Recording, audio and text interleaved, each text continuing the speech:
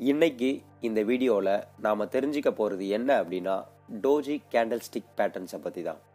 இந்த doji candlestick பேட்டர்ன்ஸில் மொத்தம் 4 விதமான டோஜி கேண்டில்ஸ் இருக்குது.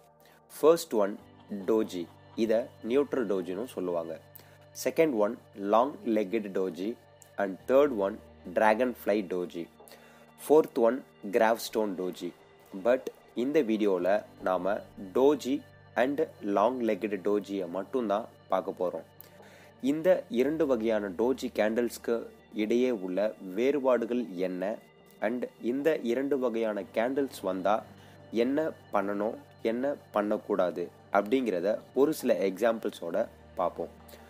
அதுக்கு முன்னாடி இந்த வீடியோவை பார்த்ததுக்கப்புறம் இந்த வீடியோ பிடிச்சிருந்தா நம்ம தமிழ் வர்த்தகம் சேனலை சப்ஸ்கிரைப் பண்ணிவிட்டு இந்த வீடியோவை உங்கள் ஃப்ரெண்ட்ஸ் கூட ஷேர் பண்ணுங்கள். வெல், இப்போது நம்ம வீடியோக்குள்ளே போகலாம். ஃபர்ஸ்ட், டோஜி கேண்டில்ஸ்னால் என்ன அப்படின்னு பார்ப்போம்.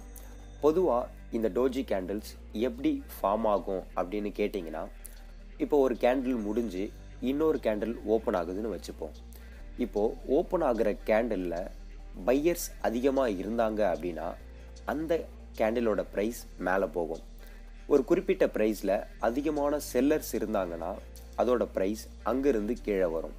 இப்படி கீழே வரும்போது அகைன் ஒரு குறிப்பிட்ட ப்ரைஸில் அதிகமான பையர்ஸ் இருந்தாங்கன்னா அங்கேருந்து அதோட ப்ரைஸ் மேலே போகும்.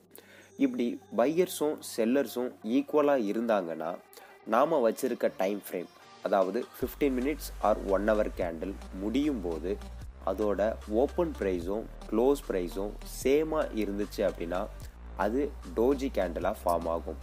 இதில் நாம் கவனிக்க வேண்டிய இன்னொரு முக்கியமான விஷயம் என்ன அப்படின்னா, இந்த கேண்டிலோட Appar shadow and lower shadow. இந்த அப்பர் ஷேடோ அண்ட் லோவர் ஷேடோஸை வச்சு தான் இந்த 4 வகையான டோஜி கேண்டில்ஸில் எது எந்த வகையான டோஜி கேண்டில் அப்படிங்கிறத கண்டுபிடிக்க முடியும். இந்த டோஜி கேண்டில்ஸ்க்கு அப்பர் ஷேடோவும் லோவர் ஷேடோவும் ஈக்குவலாக இருந்துச்சு அப்படின்னா அது டோஜி கேண்டில், அதாவது நியூட்ரல் டோஜி. இப்போது லாங் லெக்கட் டோஜினா என்னன்னு பார்ப்போம்.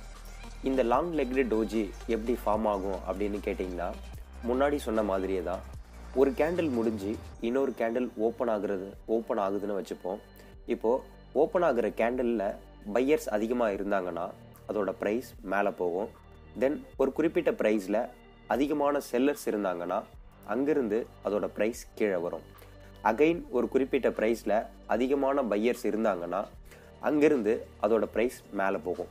இப்படி பையர்ஸும் செல்லர்ஸும் ஈக்குவலாக இருந்தாங்கன்னா அந்த கேண்டில் முடியும் போது அதோட ஓப்பன் ப்ரைஸும் க்ளோஸ் ப்ரைஸும் சேமாக இருந்துச்சு அப்படின்னா அது லாங் லெக்கட் டோஜியாக ஃபார்ம் ஆகும். அது எப்படி டோஜிக்கும் இதே தான் சொன்னீங்க, இந்த லாங் லெக்கட் டோஜிக்கும் இதே தான் சொல்கிறீங்க. அது எப்படின்னு கேட்டிங்கன்னா, நாம் முன்னாடியே சொன்ன மாதிரி அதோட ஷேடோஸ், அதாவது அப்பர் ஷேடோவும் லோவர் ஷேடோவும் ரொம்ப பெருசாக இருந்துச்சுன்னா அது லாங் லெக்கட் டோஜியாக ஃபார்ம் ஆகும். இப்போது டோஜி கேண்டில்ஸில் சின்ன ஷேடோஸ் வந்திருக்கும். லாங் லெக்கட் டோஜியில் பெரிய ஷேடோஸ் வர்றதுக்கும் காரணம் என்னன்னு கேட்டிங்கன்னா, நீங்கள் சூஸ் பண்ணுற ஒரு குறிப்பிட்ட ஸ்கிரிப்டோட வால்யூமை பொறுத்து மாறுபடும். கம்மியான வால்யூம் இருந்துச்சுன்னா அங்கே டோஜி கேண்டில் ஃபார்ம் ஆகும். அதுவே அதிகமான வால்யூம் இருந்துச்சுன்னா அங்கே லாங் லெக்கட் டோஜி கேண்டில் ஃபார்ம் ஆகும். இப்போது டோஜினா என்ன, லாங் லெக்டு டோஜினா என்னன்னு அந்த கேண்டில்ஸை பார்த்த உடனே உங்களால் கண்டுபிடிக்க முடியும்னு நான் நம்புகிறேன்.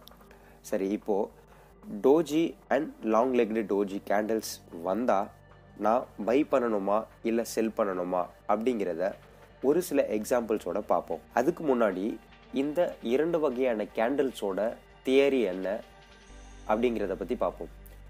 ஒரு குறிப்பிட்ட ஷேரோட ப்ரைஸ் ஏறிக்கிட்டு இருக்கும்போது இந்த டோஜி ஆர் லாங் லெக்கட் டோஜி வந்துச்சு அப்படின்னா அதோட ப்ரைஸ் அங்கேருந்து கீழே வரும்.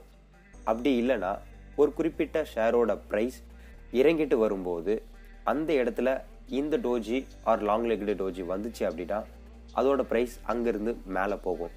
இதுதான் இதோட தியரி. சரி, இந்த 2 வகையான கேண்டில்ஸ் எங்கே வந்தால் ட்ரெண்ட் மாறும் அப்படிங்கிறத பற்றி பார்ப்போம். ஒரு பெரிய க்ரீன் கேண்டில் ஆர் ரெட் கேண்டிலுக்கு அடுத்து இந்த 2 வகையான டோஜி கேண்டில்ஸில் ஏதாச்சும் ஒன்று வந்துச்சுனாலும் அந்த இடத்துல இருந்து அதோட ட்ரெண்ட் ரிவர்ஸ் ஆகும். அதுக்கு எக்ஸாம்பிள்ஸ் அதுக்கான எக்ஸாம்பிள்ஸை பார்ப்போம். இப்போ நீங்கள் பார்க்குறது யூபிஎல்லோட கேண்டலிஸ்டிக் சார்ட். இந்த சார்ட்டில் பார்த்தீங்கன்னா ஃபர்ஸ்ட் மார்க்கெட் டவுனில் வந்துட்டுருக்கு. இங்கே சின்னதாக ஒரு ரவுண்ட் மார்க் பண்ணியிருக்கேன் பாருங்கள், அது டோஜி கேண்டில். இப்போ டோஜி கேண்டில் ஃபார்ம் ஆனதும் அங்கேருந்து அதோட ப்ரைஸ் மேலே போயிருக்கு. ஸோ இதே தான் லாங் லெக்டு டோஜிக்கும்.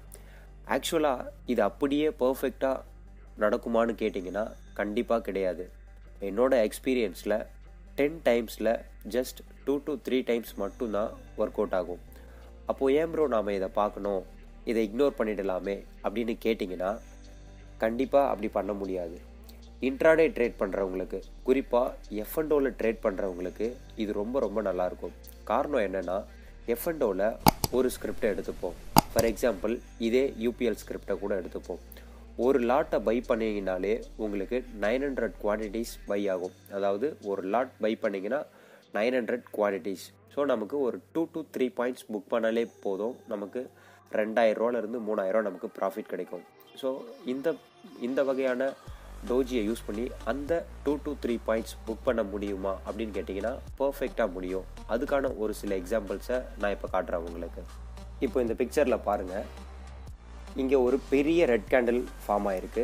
அடுத்து டோஜி கேண்டில் ஃபார்ம் ஆகிருக்கு. இதில் கவனிக்க வேண்டிய விஷயம் என்ன அப்படின்னா, அந்த ரெட் கேண்டிலுக்கு அடுத்து கேப் டவுனில் டோஜி கேண்டில் ஃபார்ம் ஆகிருக்கு. ஸோ ஒரு பெரிய ரெட் கேண்டில், அந்த ரெட் கேண்டிலுக்கு அடுத்து கேப் டவுனில் இந்த டோஜி கேண்டில் ஃபார்ம் ஆனால் மட்டும் அடுத்த கேண்டிலில் பையிங்க்கு போங்க. இந்த பாயிண்ட்டை தெளிவாக ஞாபகம் வச்சுக்கோங்க. அடுத்த கேண்டிலில் கிட்டத்தட்ட 4 பாயிண்ட்ஸ் கிடச்சிருக்கு.